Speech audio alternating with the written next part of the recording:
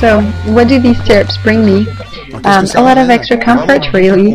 On the TreK course itself, when you must stay very long time on a horse and you need to count distances. Most of the time we're in posting trots or two-point cantering, and thanks to these stirrups we encounter no muscular pains the next day, so we're available for the next ride.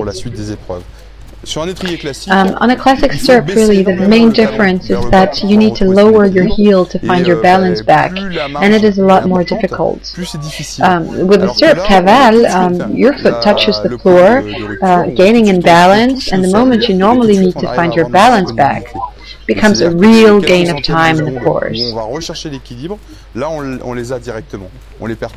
On top of that, when losing your balance, your stirrups do not move nor get lost completely, so you avoid getting into serious difficulties, which of course can be very, very difficult within a course to gain the time back.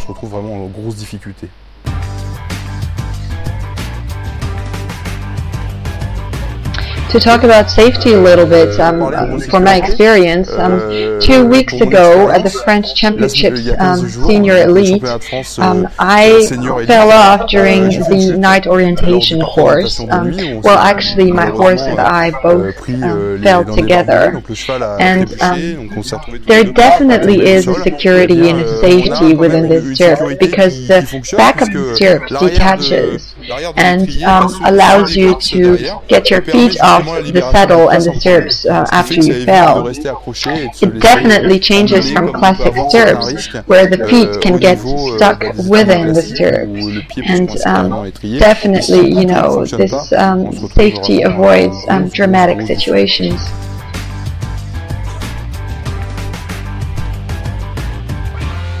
There's a guy that came to me once and told me he had 2 weeks to prepare an adventure raid somewhere, I don't remember, in the eastern countries, I think. In that raid there was a riding day, and the guy had no idea on how to ride a horse.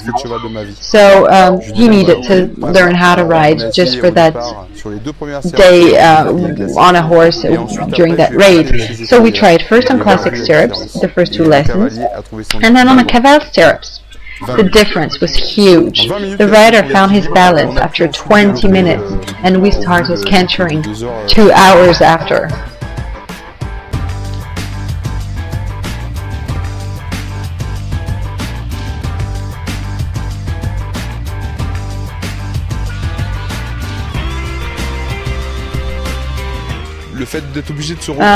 Part of my job is to take customers out for hacking and leisure riding in the woods, and I must turn around quite a lot, first to see what is going on, and then also to show them animals and natural beauties we encounter, and animate the ride itself, really.